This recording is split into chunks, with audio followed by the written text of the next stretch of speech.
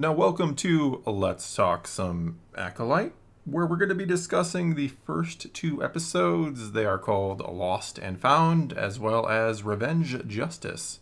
And usually we do this by reading and responding to some comments, but this time I think we're just going to have a discussion. A lot of comments on this tend to be very positive or very negative, so we're just going to have a discussion about it, and we'll go from there. And as always, we begin with your ever so brief, or maybe a little longer, review of this episode. I'm going to say it's not going to be brief. I wanted to talk. Well, yeah, I'm mainly giving the floor to you. I have made a couple videos over on my channel. I have talked about it to death already. The thing that I find interesting is the title choices. I feel like all of the episodes are now going to have this duality to them. Lost and Found, Revenge, and Justice. Is this supposed to represent the, of course, different points of view? I think duality is the right word. They're kind of opposites, right? I think eventually we get to dark and light.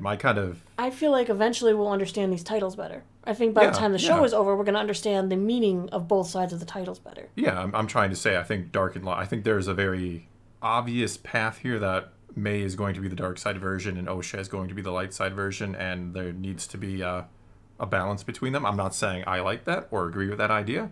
I just think that's where the show is going. I almost feel like it's going to be the opposite, and Osha is going to be the bad one, and that May is going to be the good one. I could see that being the twist, because there is a very interesting scene in the first episode where they go and visit the crazy prisoner, and he basically accuses the Jedi killer, who he thinks is Osha, as having like this darkness around her, and then Soul kind of mind soothes him before he says any more. So it's like he sensed something around Osha, that maybe he's force sensitive, and it's supposed to be overlooked as this rambling crazy guy. Well, not only that, when the twins finally see each other at the endish of episode 2, our assassin sees her sister and cries out for her. Like, so excited to see her again, like she's lit up. I feel like the justice is she's trying to get justice for her sister because she thinks that Osha is dead. She sees her sister, she cries out in excitement, and her sister looks at her and goes ahead and shoots the stun ray. But misses at pretty close range, so... But was it intentional? Was it accidental? Was it because maybe the one that they saved was the one who actually started the fire? I mean, could this be the justice, the revenge? So. Is this the twist that actually that one really is kind of more dark and dangerous? And I think Osha started the fire. Could they both be switching off at times as to which one is killing Jedi? We don't even know. I don't know about that. I think everything in the present tense is as it's presented, if that makes sense. I think it's going to be everything in the past tense, everything that they kind of recall. That is going to be where the questions are, if we're just getting their perspective or if we're getting the actual facts. Moving into the characters more specifically, is in terms of the acting, it's kind of hilarious. I think that Amandla does a way better job being May than she does Osha. I think when she's May, I feel like she's really on point. The character feels genuine, feels real, especially that speech she gave to the suicidal Jedi. Yeah. We don't have to talk about him. He's enough problems. But I felt like she really had a lot of, depth to her character. Well, I don't know about depth. I don't know that any of them feel like fully fleshed out characters. And sure, it's 2 episodes. By 2 episodes, we should really start to get a grasp on who these people are, why we should care about them. And I think that was one of my big problems. I don't really care about any of them. I think Soul is my favorite by a long shot.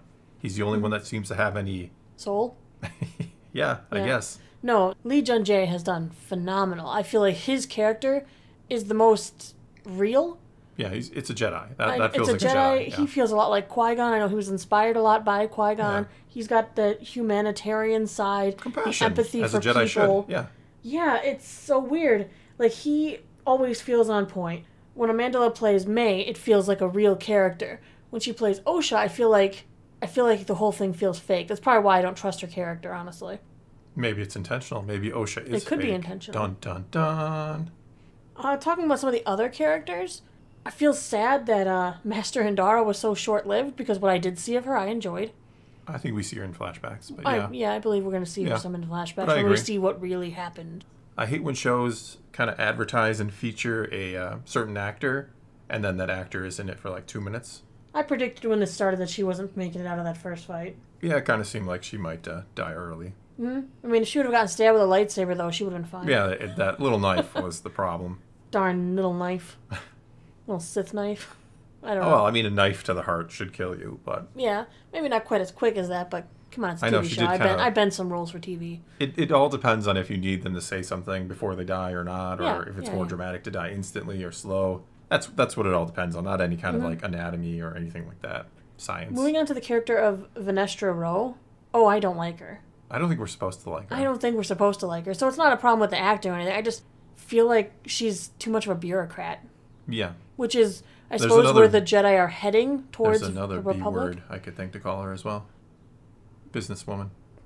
Yeah. A banker. No, you know what B word I'm talking about. Boss is along the right lines. I know what you're trying to say.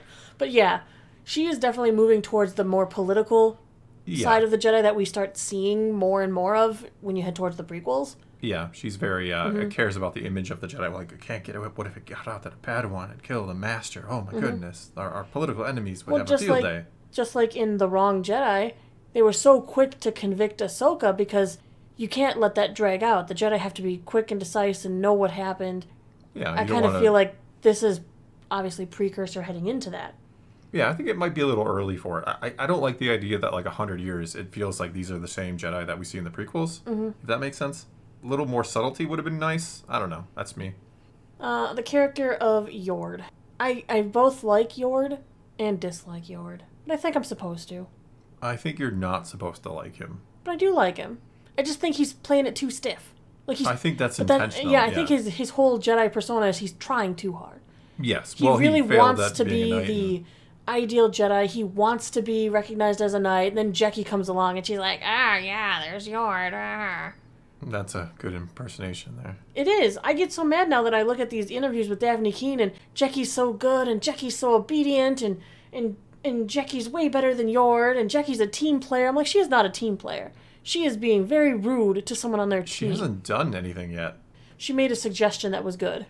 Okay. I can make good suggestions too. But she only made that suggestion, I feel like, to one-up Yord.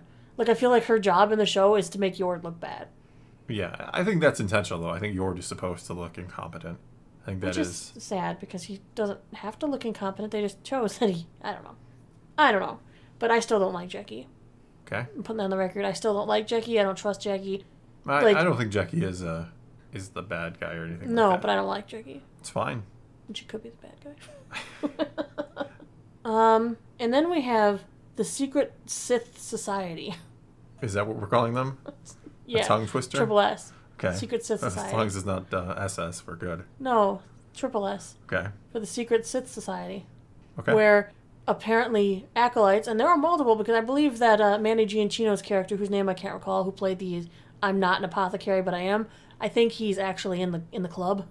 There are some who think he is the Sith, and I do not think so. I don't think he's the Sith. He doesn't. If he took the helmet off and that's what he looked like, no offense to the guy, but I'm like, Well, I think he could pull off the stoic face if he really wanted to. You think so? I don't know, maybe he's doing the acting. He's doing a Palpatine where he kind of comes, Palpatine's the Hey, if Luthen Rael can switch Luthen, it. Don't even, we don't compare anything here to Andor. Stop that. Let's not do that. But I feel like he could be in on this too, and all these acolytes, their job is to kill a Jedi without a weapon, which she's failing at miserably, because every time she gets involved with a Jedi, she's immediately trying to take their weapon or use her weapons, or make them commit suicide. I'm sorry. I don't want to talk about that character for good reasons. Yeah, we will leave that alone. I'm sure the video I will put out later today will discuss this topic. In depth? Oh, yeah. Yeah. Probably. Overall, aesthetically, I've been into the show. I think it looks pretty good. It looks like all the other Disney Plus shows. I don't know that it looks anything fantastic. I think Andor is still the best looking one. And I'm not just saying I agree that I feel like Andor is the best looking. Yeah. I feel like it had like a real grit to it. It just was, I don't know. Aesthetically, it's good. It's fine. It's average. It's average. It's in the right vein. It is Star Wars. I love the fact that there are more aliens included and that aliens are speaking and having like roles. Andor didn't even manage that. Not exactly. No. Andor had like, the madam at the at the also the one big guy.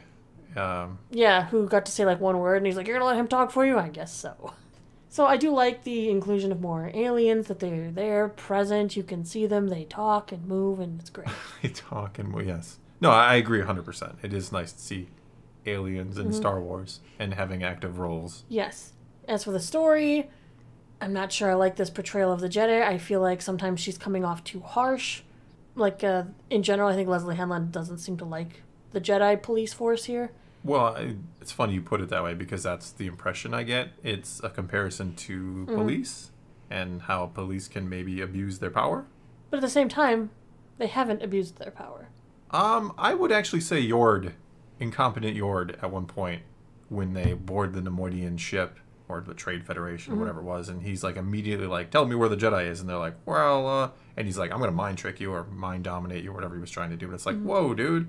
Yeah, he was a little much. It's probably like his first mission out at the night or something. Well, it kind of gives me that vibe of like, here's the undertrained, hot-headed. Right. Not that he's hot-headed, I but you get what that I'm he's saying. very upset. I mean, somebody killed a Jedi, and I think it's this person who I obviously used to know, and I get the feeling he does that all the time.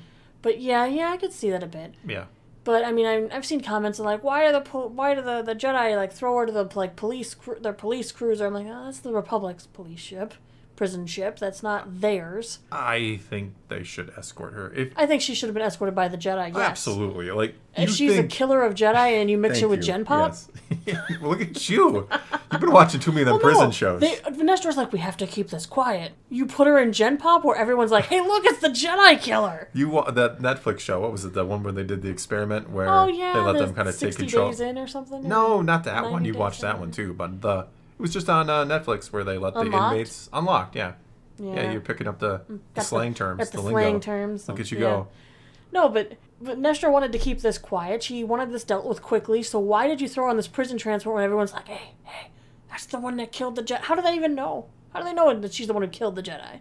They wrote it on like her placard and set it up where we could see. I guess so. And then they find out that Twin might be alive, and Nestor Soul's like reluctant to even mention it. We're going here, and they're like, why are we going there? If it's not in the archives, it doesn't exist either. So there were some story moments. Vanessa way too concerned about the image of the Jedi instead of actually doing good bothered me. The fact that she seems to be influencing others to do the same bothers me. It's a rough day for the Jedi Order. Where's Yoda at? You gotta fix the ship. Yoda's on sabbatical. Still. He's been on one for... Yoda's he's never actually done anything. Yoda's That's the real secret. The Senate. Vote Yoda. Man. Yoda vote. Sorry, everybody. Vote I'm Yoda, sorry. you